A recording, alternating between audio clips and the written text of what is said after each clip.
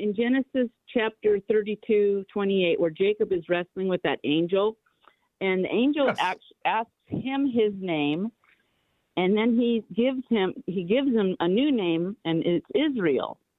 So then 2 chapters later in 35, nobody has been calling Jacob Israel up until God then says it in 35 verse 10. He says, and God said to him, your name is Jacob. He didn't ask him, which God knows his name. And it says, you shall no longer be called Jacob, but Israel shall be your name. And thus he called him Israel. Why is the gap there? Well, it depends on the context of which names used. So God calls him Israel. And as you mentioned, it has to do with wrestling with God and overcoming. So I think it's a new name equals a new identity.